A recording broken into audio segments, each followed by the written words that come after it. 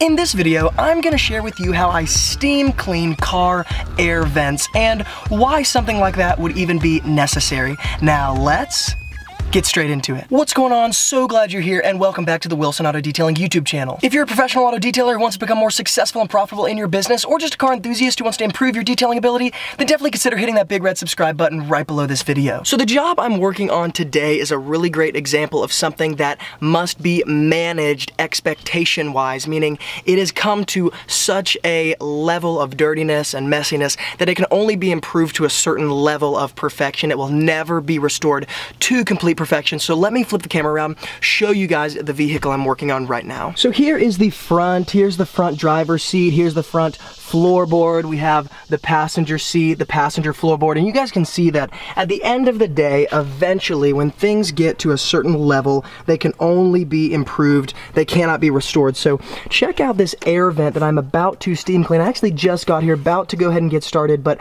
air vents as a rule should be very, very easy to clean, not something that's very difficult, it's pretty standard. But once it gets to a certain level like this, the dust actually begins to kind of form kind of like this adhesive quality on the air vents where you can't just dust it off with a brush. So because I can't just dust off this air vent with a regular brush or a makeup brush, I'm gonna have to use something with more force, and the steamer actually allows me to accomplish this job, yield awesome results, but do it very quickly. So let me go ahead and show you guys exactly how I do this. It's actually very simple and very straightforward. So literally all I'm gonna do is, obviously it's probably very self-explanatory, but I'm just gonna take my steamer. I've got the head of the steamer that has the one stream, direct stream attached, and I'm literally just going to hit each blade one by one of the air vent just like this.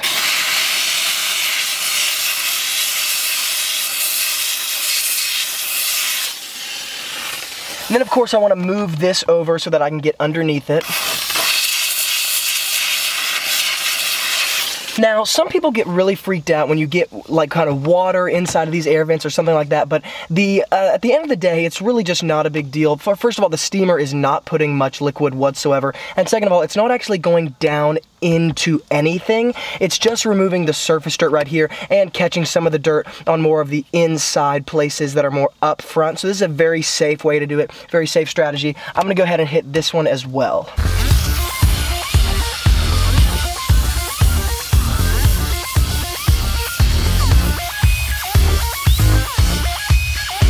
Now once I've done that, I of course want to take my microfiber towel and I want to get in between the blades like this, just kind of shove it in there, not really any sort of specific strategy, and dry it off as much as I can.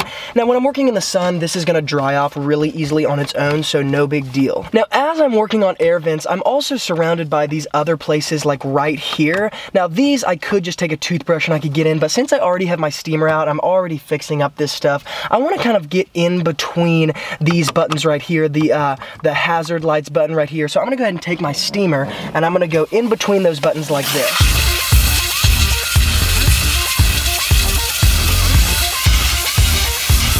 And then of course dry it off once again, just make sure I get all that stuff dry, push the buttons up and down, get all the areas, and then check that out. So I don't have to be super specific in drying every little bit, the sun will dry the rest, it's no big deal, but you guys can see I didn't use any product whatsoever. This is just the steamer, and those air vents look really, really awesome. So I've not done this one, but I just want to really show you guys again why I use this strategy, because the dust that sits, after it sits for such a long time like it has in this car, it actually ends up kind of sticking, and there's really no way to get it with a brush unless I scrub really hard, and I risk kind of shoving a toothbrush in there, scraping things, cracking things, breaking the blades. And so the steamer just allows me to get really, really awesome results just like this with barely any effort, and I didn't even use any product whatsoever. So there you go guys, that's just a super, super quick tip. If you don't have a steamer but you would like to see the steamers that I recommend for not only experienced detailers but also beginner detailers, check out the description box below this video. I'm gonna hook up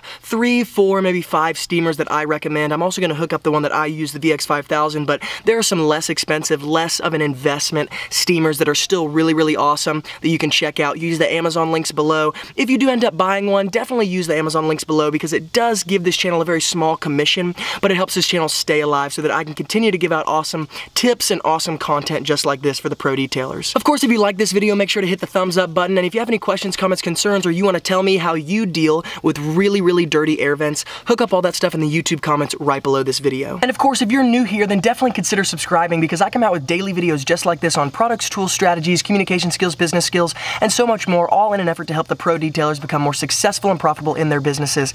And on this channel, I share the exact strategies that allowed me to turn my auto detailing business into a full-time income with only part-time hours. So if you're interested in that, definitely consider subscribing. Thank you so much again for being so involved here in the Wilson Auto Detailing community. And from Luke, keep working hard, and I'll see you guys in the next video.